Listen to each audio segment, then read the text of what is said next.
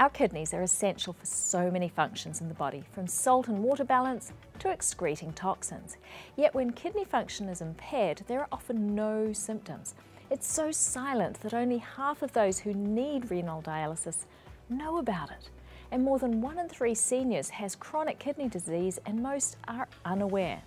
So how do we make sure our kidneys don't die before we do? And is it possible to reverse deterioration in renal function? Stand by, Go Healthy for Good starts right now.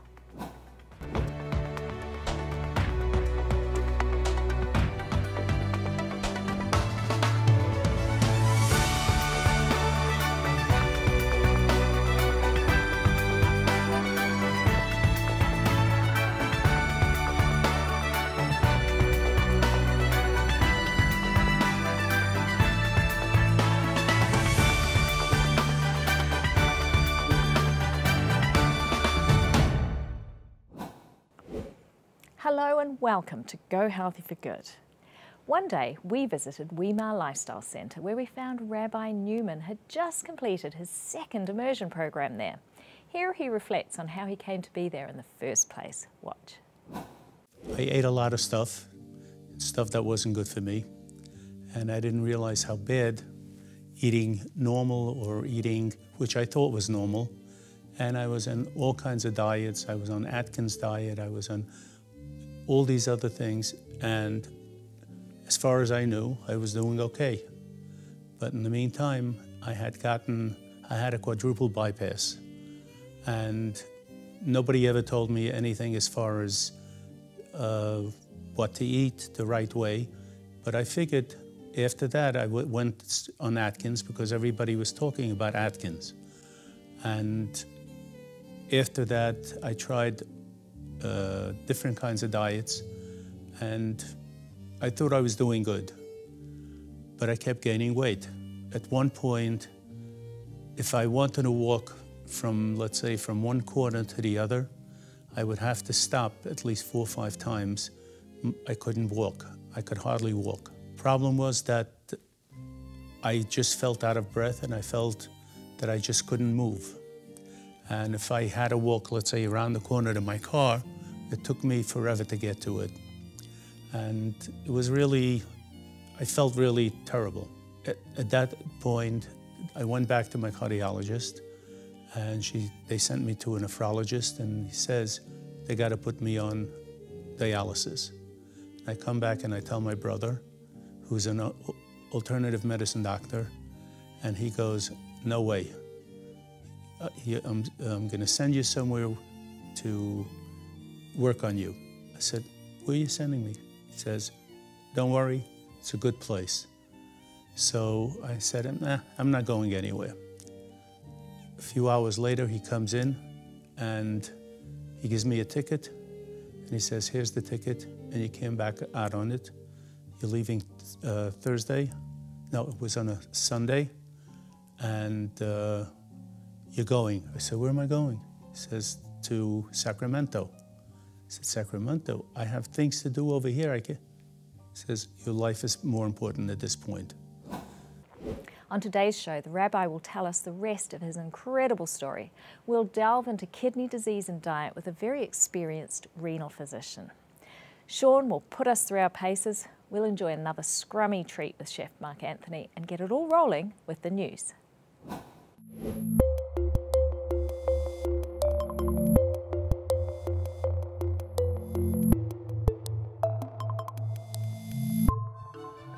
In the headlines, more kidney stones, improve your baby's brain, and delay dialysis and death. Kidney stones are on the rise. Researchers looked at the prevalence of kidney stones among more than 10,000 residents of Minnesota beginning in 1884. They found the frequency has increased more than 4-fold among women and more than doubled among men over the span of 30 years. The largest increase was seen in young women ages 18 to 40. One reason for the increase is that more CT scans are being done, which happen to find the stones before they cause pain. Kidney stones are most often composed of calcium salts, either calcium oxalate or calcium phosphate. The best way to prevent them, or even get rid of small ones, is to get calcium in your diet from foods rather than supplements, to limit your salt intake, and to drink 2 or 3 quarts or litres of water every day. Chronic inflammation in pregnant mothers may alter their children's brain organisation after birth and their working memory 2 years later, according to a longitudinal study by German and US researchers. They followed 84 Californian women and measured levels of an inflammatory protein in their white blood cells during pregnancy. At 4 weeks of age, babies underwent a brain MRI to assess whole brain functional connectivity. 2 years later, over half of the children returned to the lab for a memory game to measure their working memory. Researchers found a correlation between functional connectivity patterns in the baby's brain and the level of their mother's inflammatory markers in pregnancy. High levels of inflammation reliably predicted poorer memory at age 2. Previous research has suggested maternal inflammation affects fetal neurodevelopment.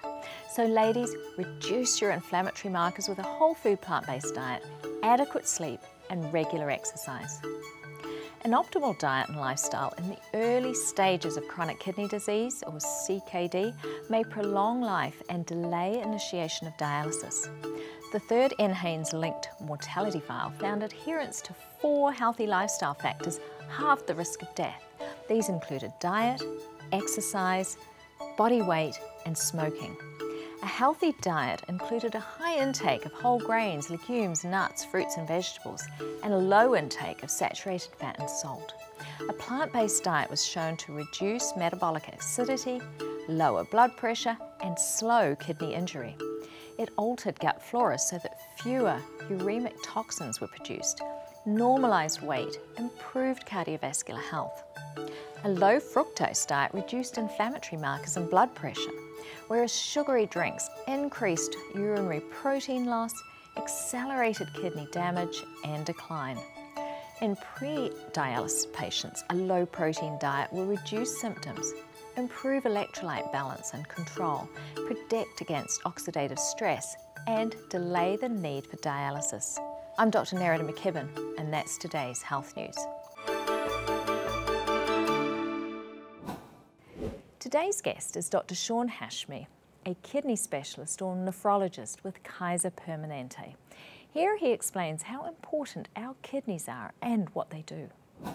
When a nephrologist meets a cardiologist, we always joke which one is the most important organ. So the cardiologist says, well, there's one heart, but I say kidneys are so important that there's 2 of them. But what's so fascinating about your kidneys is if you were to think about electrolytes, and there's a lot of people out there who talk about you can drink this electrolytes, that electrolytes. Electrolytes are such an important part of our body. There's a very, very tight range of electrolytes. Let's take potassium. Inside your blood, you have this really tight range of about 3.5 to about 5.5 milliequivalents of potassium per deciliter in the blood. Now, what's fascinating is if you get to about 6 and above, your risk of heart rhythms, abnormal heart rhythms goes up. And if you get above 6.5, you can die from an arrhythmia or an abnormal heart rhythm. 6.5. If you look at what's inside your blood cells, any cells inside your body, you have about 140 milliequivalents of potassium at any one time. So imagine if those cells broke down and released. None of us should be alive right now. So what do the kidneys do? They do the ultimate job of keeping us alive by balancing all of these electrolytes. Sodium, too low sodium, you can get seizures, coma, and death. Too high sodium, you can get seizures, coma, and death. So what a remarkable organ, in this case 2, that can actually filter blood, remove toxins, remove all of those waste products, manage the water, because if you were drinking, water had nowhere to go, it would end up in the lungs, and it would cause us not to be able to breathe. So what a remarkable organ that can manage to get all of those things in this really tight balance, and yet takes punishment from us every single day. And last, if we take care of it, for our entire lives. True. Yeah. And so why do we have 2? Now tell me, how many people, what % of the population end up dying from kidney failure? Yeah, so this is really interesting. There's a lot of people who are not even diagnosed who have kidney disease. And so part of what makes it very hard to track these statistics is the fact that many early stages of kidney disease go undiagnosed. The other part that's really difficult to talk about is the fact that kidney disease has no symptoms. So if you have somebody, even at their last stages of kidney disease, they may come to you for a simple thing like, I feel tired. And that's the only symptom they have. Yet inside their body, their potassium is really high. They have all this uremic toxins, so that's affecting all of their cells, but they don't notice it. This is how remarkable this kidney disease is.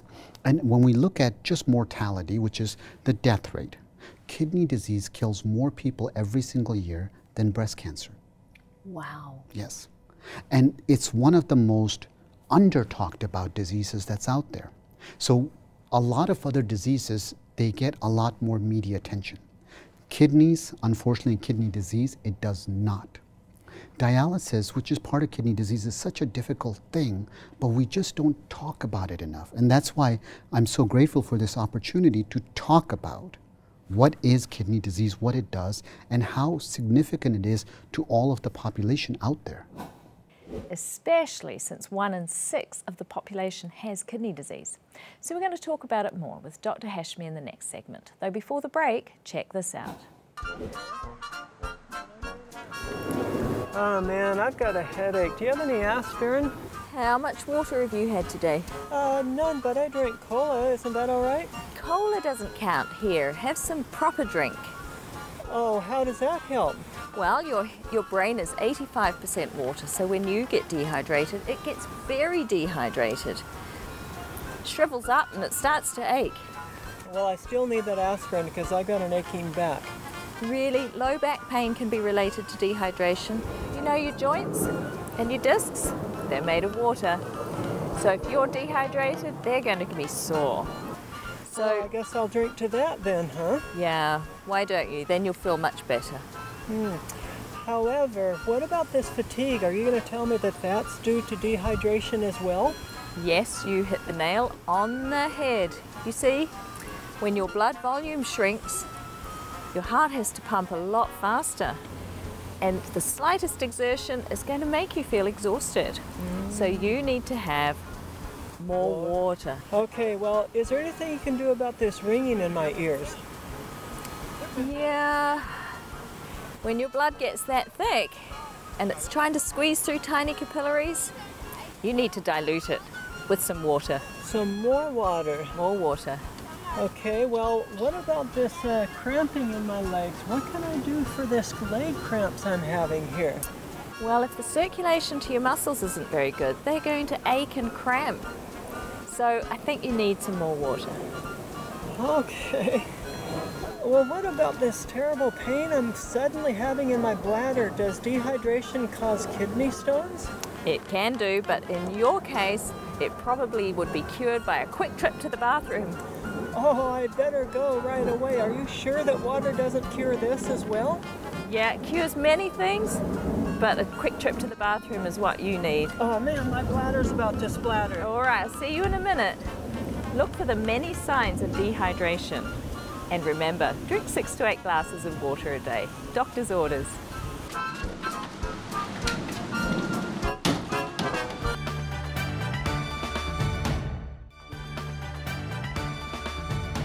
Thanks for joining us today for another masterful creation from Chef Mark Anthony. Today he's got us making vegan jerky, and here's what goes in it. Half a cup of Bragg's liquid aminos, half a cup of water, 1/4 cup of brown sugar, 2 tablespoons of olive oil, that's optional, and an 8-ounce packet of Butler soy curls. Look what I have here. I've got equal parts of water and soy sauce, Bragg's liquid aminos, or if you're going to use the soy sauce, use the low sodium soy sauce. Equal parts like that of the liquid. We've got a little bit of brown sugar here, and then I have just 1 tablespoon of olive oil. All right. Which the only reason I do the olive oil is to give it that sensation of grease. Okay. You really don't need to, and even when we're at home, very often I don't use the oil. Okay, so it's more the sensation than the taste. Just because we're used to doing it that way. Right. But was that simple ingredients or what? Yeah, they're all gone. Once this comes to a boil and the sugar gets dissolved, then we're going to add some of the Butler soy curls. And I don't know if you've used Butler soy curls before, but I have, and I wasn't sure quite what they were meant to be used for. Well, so I think I'm learning something today. I've used these on hundreds of different things. And Really? basically what it is just 100% whole soybeans, non-GMO. That's the beauty of these. It's just the whole bean. Pound for pound, when you add water to this, it's less expensive than chicken. Yeah, So, and I'll bet it's got a heap yeah. more protein too. Exactly. So this looks like it's boiling pretty good there. And then we're just going to add this to it. Now this is a very quick process here because once you get it here, you're going to want to give it a little stir like this. I don't know if I want to try that at home. Looks dangerous. Yeah, a wok works really good if you have a wok. Oh, because it's yep. got more of a curved yep. sides on it, and Yep. it conducts heat a little better. Right. I do use a wok at home. Oh, okay. But all you're doing is you can see where the water is starting to evaporate. Yep. So you're just going to keep working it until that water goes down? Yeah, and this is an dries exact out. recipe as far as the water content goes and the flavor and everything. But we also have recipes for ones using A1 or 57 steak sauces. You can do teriyaki. And see, all you're doing is you've got enough to get that moisture in there, and then it's kind of giving a little So you're steaming. rehydrating it and dehydrating it kind of at the same time. Right. You're getting that little steaming action in there. Yeah, right. And it's also crisping a little bit on the outside too. So, but just like that, and you're done. Wow. Is that easy That's or it? what? Yeah. That's it. There's some right there if you want to try it. And how? Because I would actually let this cool for a while. Yep. Then And it's that's going to ready? tighten up I've got to try this. even more. Right. But it's great for camping, doing different things like that. You could use it right here, right now, and actually toss it on salads. If you wanted a sizzling salad, you'd have your entire salad, put Yep. some of the hot on it, Yep. and boom, you're ready to eat it. That is really, really good. Wow. I'm going to have to Just go like and get jerky. It's got the texture of jerky. some. It has. It's chewy and tasty and Thanks, Mark. That's an awesome recipe. If you missed that recipe, just go to the website for that and all of our recipes. They're at hopetv.org/gohealthy. When Rabbi Newman was told he had kidney failure and needed dialysis, his brother said no way and enrolled him in the program at Weimar Lifestyle Centre. Watch. So I came to Weimar, and I was about 110 pounds heavier than what I am now.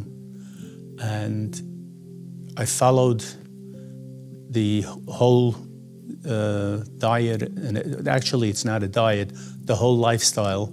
When I came here, they told me that I'm going to have to walk. I said, I can't walk anything, I can't walk. They said, you'll walk. So the first day when the doctors saw me, it was on a Monday, and Dr. Lukens was my doctor at the time, and he goes, he looks through, I had to bring all my medications, so he looks through all the medications. There were about 25 medications at the time, and plus insulin. And Dr. Lucan says, as of tomorrow, you don't take any of the meds. I go, Doc, are you sure? I said, do you have an ambulance on standby? So he starts laughing. He says, don't worry about it. We know what we're doing, and we wouldn't steer you wrong. So I go, okay. So I stopped the medications, and then I started, they told me I also have to walk. So first they told me that the first thing is for me to try to walk around the pole. So I walked around the pole a little bit, and then one of the nurses comes out and says, okay, we're gonna walk the loop. I go, the loop? What is the loop? He says, don't worry. I said, what is the loop? She says, it's a roundabout going around, further around. So I said, okay, we'll try it, but I'm telling you right now, I hope you have time because I'm not a fast walker and it's gonna take me time. She says, don't worry, I'll be there with you, everything is fine. She walked with me. It took me to walk the loop almost an hour and a half. She came and, she came with me. And then afterwards she told me, this is what you're gonna have to do on your own. And sure enough, by the time I finished the whole 18 days, I had lost quite a bit of weight, and I was able to do the loop. I did the loop, in fact, in 20 minutes, and I did it afterwards 10 times going around before I left here. Amazing determination and progress. We're talking about kidneys and diet today with Dr. Sean Hashmi, a nephrologist who's also skilled in nutrition and weight management. I asked him about the most common causes of kidney disease. First is diabetes, second is high blood pressure, third is obesity. All three of those are entirely modifiable by what we eat, what we do, how we act. So all of those deaths that you're talking about from kidney failure, a high percentage are actually preventable. Yes. So what are, and let me start with diet, what are some of the really crippling diseases or foods for the kidney? What's going to set us up for kidney disease? Right, so if you said, what are some of the big stuff that I can modify very easily? It's salt, sugar, fat. That's it right there. But those are so addictive. They are so, and that's why they're so addictive, right? So food manufacturers know that if you want your customers to come back, the more salt, the more sugar, the more fat you put in. And we used to think that different parts of the tongue would be only responsible for certain flavors. That's not true. The entire mouth is like this one big, gigantic place that loves the taste of salt, sugar, and fat. So what are the sort of the best foods to get it with? Well, you have all your meats that fall into that category. Red meat and processed meats are the worst offenders of them all, and it's probably the easiest way to get all the fats. And the way they're cooked, you get lots of fat, lots of salt, and depending on some of them, even sugar. Sodas and diet sodas. So even diet sodas, there's no such thing as a safe artificial sweetener. Regardless of what people will tell you, my favorite is the green packet, yellow packet, pink packet, orange packet, doesn't matter. What the data shows is that artificial sweeteners are linked to metabolic syndrome. I can't say causality, that's only been shown in animal models, not human models. But what we do know is that the people who consume artificial sweeteners finish more of their meal than people who actually took in regular sugar. And so the interesting pathway is what does that? And we're just starting to learn that because artificial sweeteners taste so much sweeter than regular sugars, I always tell the analogy to my patients. I say, look, you don't want an alcoholic to go into a bar and tell them, don't drink the alcohol. If you keep sending them there, sooner or later, willpower will break. Willpower is a muscle, right? And it gets exhausted. Even though you train it to get better and better every day, it will get exhausted. It's a finite resource. So if you expose people to salt, sugar, and fat, it makes it very hard. So meats are one category. Your sugary and foods are another category. Salt, unfortunately, is used in everything. So the best way to do it is to make whole foods at home in the comfort of your own house. You will control what goes in. Getting a salad on the outside versus getting a salad at home, what's the difference is the salt. Salt is a wonderful preservative. Getting any kind of thing in a box, it doesn't have to say salt on it. If you look into the ingredients, it will say sodium, X, Y, and Z. Words you've never heard of in the dictionary that don't exist, you can't pronounce, but it's in there.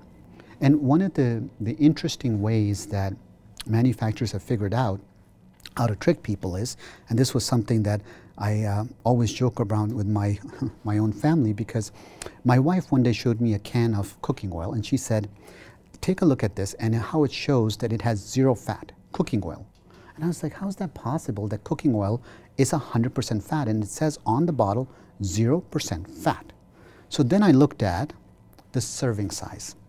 It was 1/3 of 1 second. Psst, that's too long, by the way. So for one of those sprays. That's right. Yes. So one spray, which has to be less than a second, actually 1/3 of 1 second. So what the FDA allows for is that if you have a serving size less than 0.5 grams, you can just write 0. But what if you had all sorts of different labels for that same type of fat? This type of fat, this type. You could have multiple labels, but the sum of those wouldn't matter, because if each individual was 0.5 grams or less, you could get away with it. So there's all these tricks to the trade. So when you get food from the outside, or even if you don't know, you can easily get way too much. So salt, sugar, and fat are the biggest culprits. Now you mentioned meat, processed meat, Right. What about animal protein? Some studies have suggested that they hit the kidneys too. So what the data shows is, and we have very elegant study, in fact, one of the most elegant studies that came out was about 1.5 years ago, where they showed that switching from animal protein to plant-based protein had a massive decline in the rate at which your kidneys go down. So in other words, plant-based proteins are associated with a much slower decline. We don't talk about kidney disease reversal per se, because what we don't know is, for example, a graphic example, but you know, if somebody's finger gets cut off, we don't have a means to bring the finger back. So if there's scarring in the kidney, we can't bring that scarring back. But if there's an injury in the kidney, we can reverse it. So when we use the language of reversal, we talk about the injured portion of the kidneys where we can reverse it, versus the scarring portion where we want to prevent further scarring. So plant-based proteins, there's lots of evidence. In fact, the talks that I give on kidney disease show that the optimal proteins come from plants. Absolutely. And then in America in general, we are obsessed with the amount of protein. In fact, we consume more protein than just about anybody, yet we have higher rates of osteoporosis, we have higher rates of chronic metabolic diseases than just about anywhere else, and we spend more money than just about anybody else.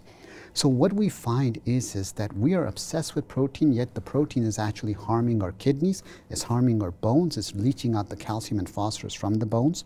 So all of these are happening from animal-based proteins. You make that transition, you slow down the decline in kidney function. Even if you're on dialysis, does not mean that, you know, all hope is lost. 20% of the dialysis patients, so 1 in 5, die every year on dialysis. 5-year death rate is 50% on dialysis. So if you're on dialysis, switching to whole foods, switching to plant-based proteins will actually allow you to beat those statistics. Which is what happened in today's story. Before we go to the break, I want to give you a challenge. Having love and support is a key health promoter. Colossians 3:12-14 says that we should be gentle, kind, humble, meek, and patient. Put up with each other and forgive anyone who does you wrong, just as Christ has forgiven you. Love, it says, is more important than anything else. It's what ties everything completely together.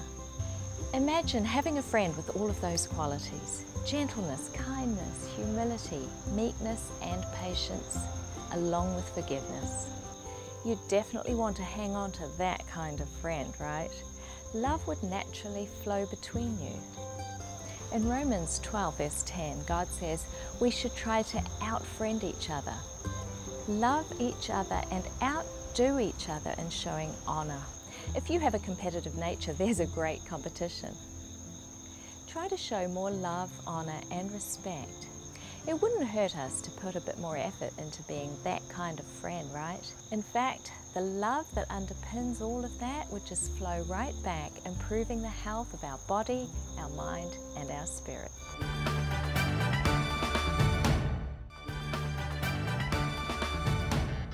If you want a strong heart, you need cardiovascular fitness. For that, we need to be physically active on a daily basis and really push ourselves at least every other day. So why not squeeze in 5 minutes with us right now? What have you got for our hearts today, Sean? 5 minutes, maybe 6 minutes. Right? Okay. Let's push a little. Oh, okay. All right, let's start with a dynamic warm-up, all right? We know that we want to get the blood pumping. We want to start, you know, on a good note. We want to feel good starting our workout, all right? We have an upper body workout, working our back today. Many of us are on the computer, we're driving, and our backs get a little tight, right? And our chest becomes a little bit more compressed, right? Yeah. So in order for us to work some of those muscles, we're gonna pull those muscles a little bit and kind of open them up a little bit. But in order for us to get started, we're gonna start with just a leg switch, okay? Where you're here, chest is up, again, getting the heart rate pumping, all right? And I just want you to jump 1 step at a time, all right? That gets your heart going. It does get your heart going, all right? You keep it going.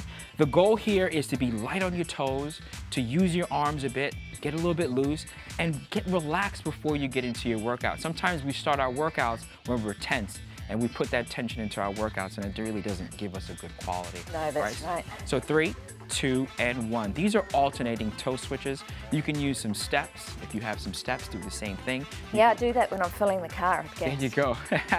It's a good use of time, right? Yeah, right. So if you have a resistant band, Okay. resistant band comes in a variety of flavors.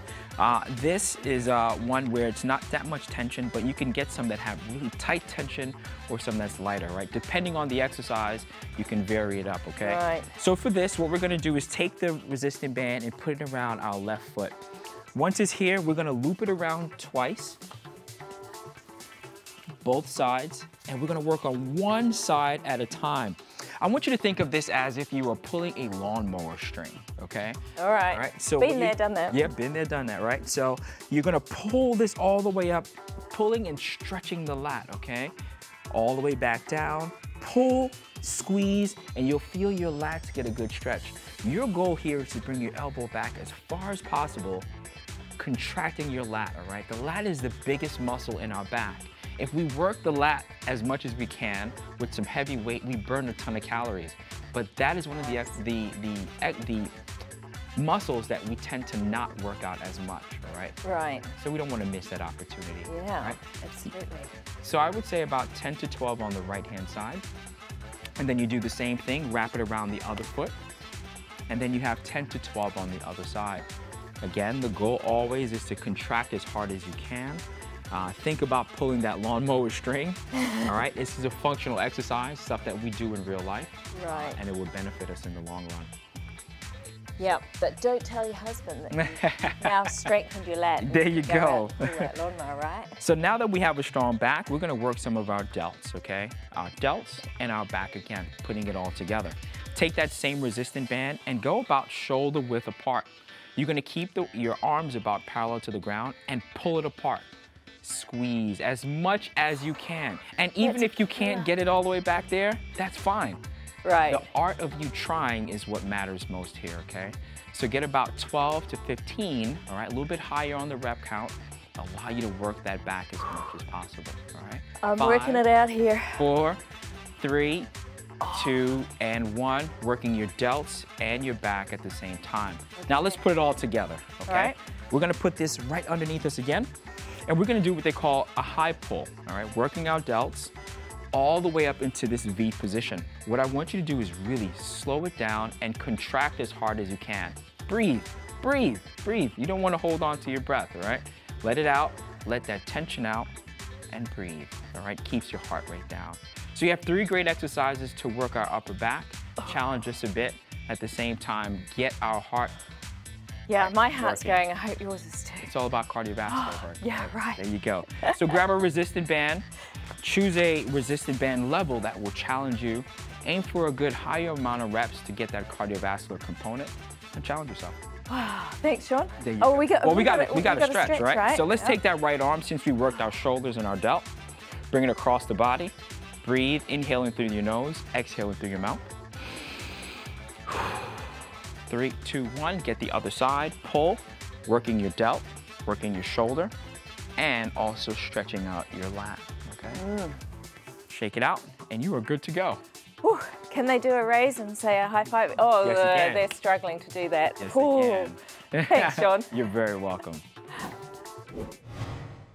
Raisins and dried apples are delicious additions to any breakfast cereal. Not only do they add a sweet crunch, they may also reduce your risk of pancreatic cancer. According to the Adventist Health Study, individuals who ate dried fruits frequently had 1/5 the risk of pancreatic cancer than those who rarely ate them at all. Why not sprinkle some dried blueberries on your dinner salad, or snack on dried apricots to satisfy that sweet tooth? Enjoying dried fruits often is another ageless advantage. There's no dumb questions, so I love to get your questions. And here's one that someone called in. What are the best foods to eat if you have thyroid problems? Actually, this is a really popular question. Well, first and foremost, make sure you are taking medications for your thyroid that will balance your hormones, whether your thyroid is overactive or underactive. And then be sure you don't overdo iodine or soy protein. Some is fine, but just don't go real heavy on it. And then focus on nutrition and exercise, because they're really going to help keep your weight and your energy levels optimal, because those are really majorly affected by thyroid issues. Then maximize how much nutrition you can get out of your food. Don't just think about what you can put on your plate. Think about what nutrition will come off your plate. You know, veggies are way out in front when it comes to nutrition. Fruits and vegetables, whole grains, legumes, just that nice mix with some healthy fats from the nuts and seeds. They're all going to work together to keep you well nourished. And the other thing about diet, that sort of diet will combat inflammation, which will balance the immune system and balance the thyroid. So often people have an autoimmune thyroid disease where there's inflammation or the immune system is attacking it. That's commonly called Hashimoto's, and it's important in that condition to avoid allergenic foods that will stimulate the immune system. And the common ones are gluten and dairy. So some people with Hashimoto's get off the gluten and dairy, and their thyroid antibody levels drop as they eliminate that trigger food that's targeting their thyroid. Caitlin posted, "My brother has stomach ulcers. What is the best diet for him?" Well, Caitlin, have him go through a test that will exclude infection with Helicobacter pylori or H. pylori. And if it's there, it needs to be treated. And it's a complicated antibacterial regime, but it's important to do that.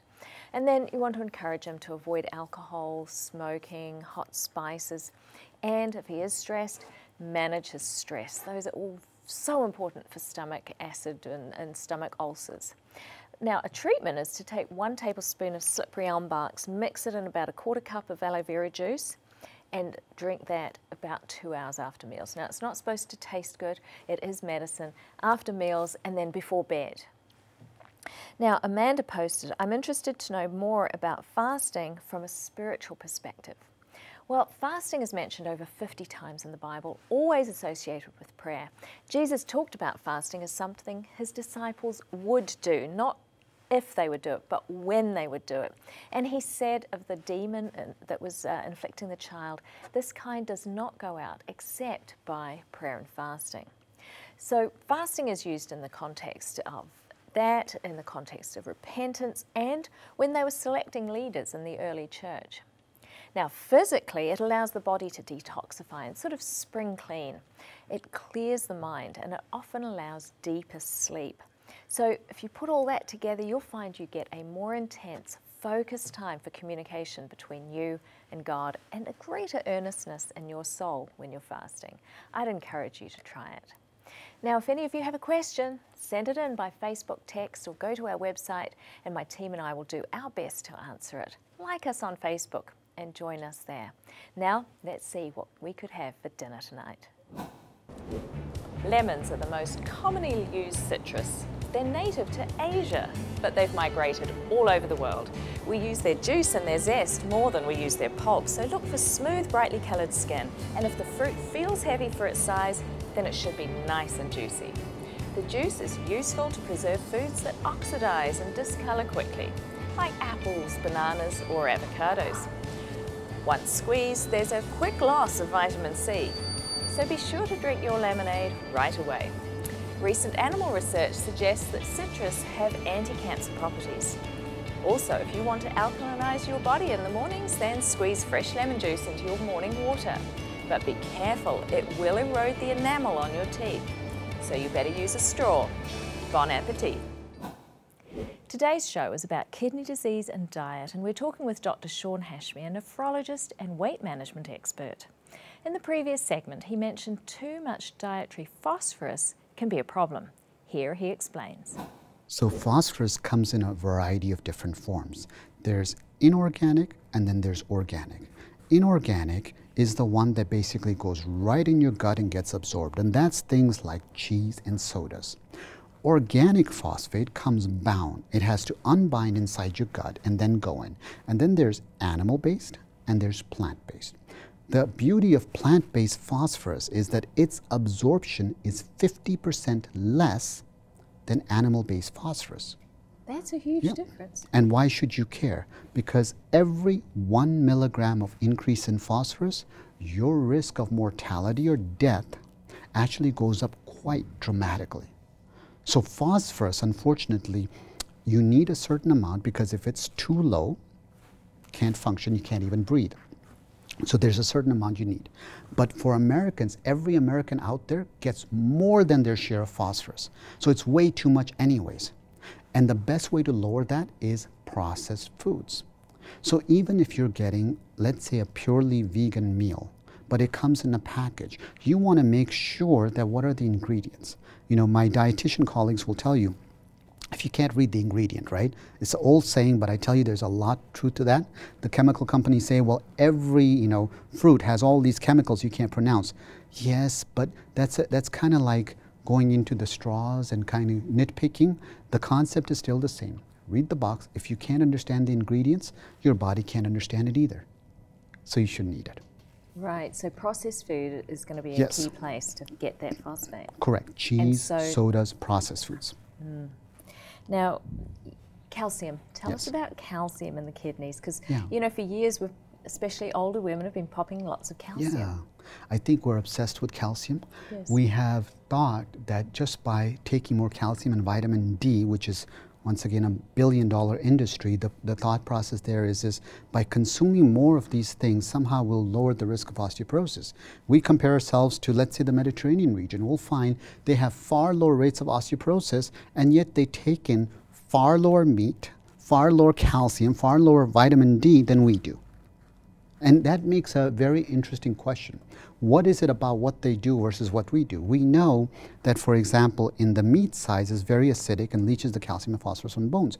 We also know that all that calcium that we're taking in, if you're looking at a balance of what happens with the calcium, if you look at the urine, it doesn't come out in the urine. If you look at the blood, it's not really raising the blood. And then you look at the gut. Once we have enough calcium, our GI tract doesn't turn off the ability for the calcium to keep going in. So if it doesn't come out in the urine, it doesn't rise in the blood. Where did the calcium go? The tissues. It goes and deposits inside your blood vessels, inside the tissues, makes all your beautiful, flexible blood vessels become hard like lead pipes. So our obsession with calcium and D is a little bit overboard. If we started at an early age to move more, to love more, and by love I mean express gratitude, be mindful, have closer relationships, to sleep more, and to focus on whole foods, you would find that our osteoporosis rates would go down, just like that. Not magical, not miraculous, but the hard part is it doesn't make anybody money. And when it doesn't make anybody money, there isn't a reason for us to run around and emphasize it. This is why conferences and societies like ACLM, what they're doing is they're creating ambassadors of change with a very noble purpose, and that's why I'm so proud to be a part of it. Now, you mentioned fat earlier as, Yes. as one of the key things, and then you just mentioned about the hardening of your arteries. So cholesterol and fat, what do they do to the kidneys? Yeah, this is an interesting part is there's so much new data that's coming out that people are running around saying, you know, saturated fat, it doesn't harm you anymore, you don't have to worry about it. And the problem with all of this data is unless you're somebody who's used to critically analyzing studies, you wouldn't understand the nuances. And the nuances, whenever you look at a study, you have to understand what did they account for? What was their biases? Did they have recall biases of a food frequency questionnaire? Did they have a bias where what their exclusion criteria was designed in a way to give them statistically significant results? There's so many different biases. Are they replicated? Is it a group of people that's so narrow that it never applies to anybody? There's a certain study out right now called the PURE trial, and where they were talking about how saturated fat wasn't bad. Yet when you really analyze the study, all it tells you, and it's something we already knew but we don't talk about enough, is the greatest issue with talking about food and nutrition is economic inequality. Economic inequality, meaning specifically that poverty is a risk factor for death. That's what the PURE study showed, not that saturated fat is somehow de-villainized and it's better. So saturated fat, what we know is that when it comes to the kidneys, like anything else, if you harden your vessels, you decrease the blood flow to the kidneys, you decrease it, the kidney is an interesting organ. It is willing to sacrifice itself for the greater good, the heart and the brain. So if it's, let's say you're bleeding, it will try to turn on the renin, angiotensin, and aldosterone system to basically clamp down the blood flow so that you're diverting blood flow to everywhere else. But the RAS system can turn on for different reasons. And if it's hardening and there's less blood going to the kidney says, oh, well, maybe there's less blood to the other organs, let me shut it down. It shuts down, and as a result of it, it does the self-fulfilling prophecy of killing itself from the inside. And that's why saturated fat is such a big deal. It hardens the arteries, kills the kidneys. Coming straight ahead, we'll look at how to get your kidneys tested and finish today's story, so stick around.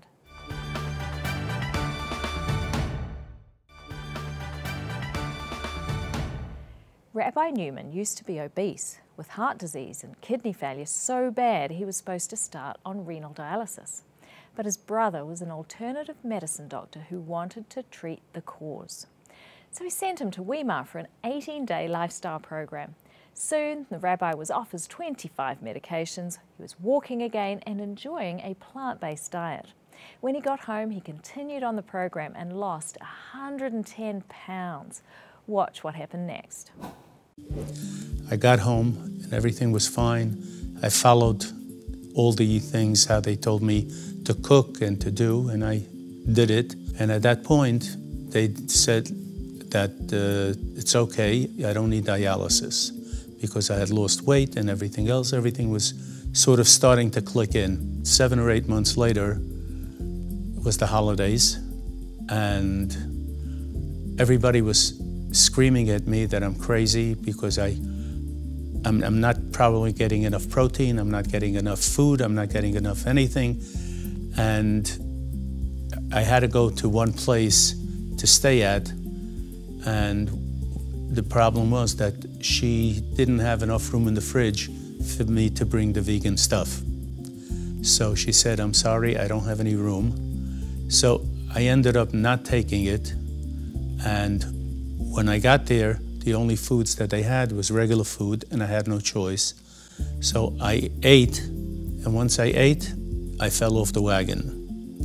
And it got to a point afterwards that I, not that I gained more weight, but everything was not 100%. Because I was eating the meat, I was eating fish, I was eating chicken. So I guess that was working on me, where again, I was feeling sluggish, I had no oomph at all. And again, my brother told me, who was an alternative medicine, he says, you're going back. So I said, how can you're going back? So I made my son made the arrangements, and I came back for the second time now. And I'm glad that I came here, and I'm feeling 100 times better than what I did when I left New York. And God willing, this time, I'm not letting go of that wagon. God willing, indeed. I asked Dr. Hashmi if dietary fibre protects the kidneys. Fiber protects just about everything. Fiber is one of the simplest, easiest, most miraculous things that we know about to mankind that we don't do enough of. And I'm not talking about fiber supplements, because there's no data. Those big jars of fiber, there's no data. It's from food. Food is the best fiber, and it lowers your risk for all sorts of cancers, for kidney disease, for high blood pressure, for diabetes. You name it, and there's a benefit to fiber. Yet the typical American only gets 10 grams, if they're lucky, of fiber per day. And those guys who are running around talking about the paleo diet, if you look at our ancestors, they weren't hunters and gatherers. They were gatherers and then hunters. And on average, they got 100 grams of fiber per day to our measly 10. And that fiber wasn't from meat. It was from gathering, right? They were scavengers. So we don't get enough fiber. It's a miraculous thing, in my opinion. It's cheap. Beans are awesome. We should all have beans. I think there should be a national bean eating day. Well, we're talking about the kidney. What are the tests of kidney function that your doctor might order? Right, so there's two really basic tests that you need. The first one, which is something that we do when we do community fairs to check for kidney disease, it's a simple urine sample. You just pee in a cup. We check for protein in the urine. Your kidneys have a nice, tight barrier. And normally they spell very trace amounts of protein. But if you see that there's protein, that means the barrier is broken. When that barrier is broken, we know that proteinuria or albuminuria, which is just another term, is a fancy way of saying that we are having a mechanism of destruction inside the kidney. Proteinuria dramatically increases your mortality. It's an incredibly strong predictor. One of the things people often confuse with protein in the urine or proteinuria is, if I replace protein that I'm losing, will that work? Well, the answer is no, you'll make it worse. So a couple of things when you lose protein in the urine. When you lose protein, what is protein? Protein is your immune system. It's all your antibodies. It's those wonderful things that fight off infection. It's those wonderful things like protein C, protein as antithrombin 3 that prevent blood clots. So what happens to people with massive proteinuria? Much higher risk for blood clots, much higher risk for infections. So very big deal. And of course, their cholesterol goes through the roof. Now, when we talk about kidney function and you have proteinuria, we need to figure out why. The other way we check kidneys, we don't have a direct way of checking kidneys, so the other way is through creatinine. And creatinine comes from muscle. So what happens is, if you had somebody who lost a lot of weight, it may look like their kidney function improved, but it didn't. It's just that they have less muscle, so they produce less creatinine. Why should you care? Because if you have somebody who, God forbid, has a serious illness, they're not eating, they're losing weight, you may be fooled into thinking their kidneys got better when they didn't. A good rule of thumb is, every time you see that creatinine level double, so 1 to 2, you lose 50% of your kidney function. Now, most people in our age category, their creatinines are around 1. But you may have an elderly person who may be 90 years old, very frail, have a creatinine of 0.5. The doctor may not even notice that when that 0.5 goes to 1, they're like, it's still in the normal range. Well, it doubled from 0.5 to 1, and they've already lost 50% of their kidney function. We should be worried. So when you have kidney disease, it is a very serious thing. You don't need to give them back protein. In fact, 0.8 grams per kilogram per day of preferably plant-based proteins is what we recommend. Protein restriction, there's good data to show that it works. And when you say protein restriction, how much? Still the 0.8, or would you go even lower? You can go lower. There's a fine point. The latest study that came out where they went at 0.3 grams per kilogram per day, they actually added keto analogs of essential amino acids so people wouldn't get malnourished. It was done under the supervision of doctors and dietitians as a team. So they had amazing results, amazing. But to get it that low without getting somebody malnourished requires a lot of close contact. See, the beauty of plant-based meals are you don't have to worry about the protein. You can eat all the food you want and you're still getting a low protein diet, but you're getting enough protein to be healthy, yet at the same time not so much that you get all those adverse reactions. So my philosophy is we should never be trying to count the macronutrients. We should never have to count carbs, never have to count fat, and never have to count protein. What we should do is adopt what Harvard does and what Kaiser Permanente does, which is the healthy plate. Half of your plate is non-starchy vegetables. What are non-starchy vegetables? It's a salad. That's it, right? So half your plate is a salad. It could also be broccoli, of course, cauliflower, and in that right. In that sense, correct, correct. A quarter of your plate is your protein, and a quarter of your plate is your starches. So brown rice, right? Whole grains. That's it. Tofu, which I love. Beans for protein. They're great. And then whatever greens you like. Half your plate. And what should you eat first? Trick question. Always the greens. Why? Part of that is it's human psychology. Is when I educate people to make changes, what I tell them is we want to be moving from restrictive to realistic. We don't want to get into a state where all I ever tell you is don't eat this, don't eat that, don't eat that. That's food insecurity. So what I want to do is get you the most nutritious, fibrous foods in first, let them do all the good, and then if you do go for other things like dessert or whatever it is, don't feel guilty. Just do it. This is the same thing I do with my children is I'm trying to teach them better habits, but I also want to get away from creating food insecurity by telling them no, no, no, into have this, and if you have that, then you can do this. And what that allows them to do is help them to make better choices. I let them pick. Here's a couple options, which one would you like? Autonomy is such an important part of who we are. And we should always respect people's autonomy. It's really important to allow that respect, to allow that relationships. Food is culture. Our kidneys filter blood, remove toxins and waste, manage water and keep salts, mineral and protein in sync. Diabetes, hypertension and obesity all challenge the health of our kidneys, resulting in renal failure, dialysis and death. If we take care of them, they will last us a whole lot longer.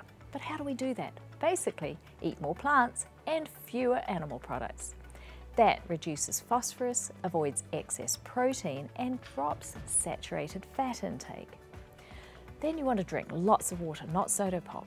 And at mealtime, make half your plate veggies, a quarter something with protein, and a quarter something with complex carbohydrates. And start by eating the veggies. That's all from me today. Thanks for joining us on Go Healthy for Good. I'll see you next time.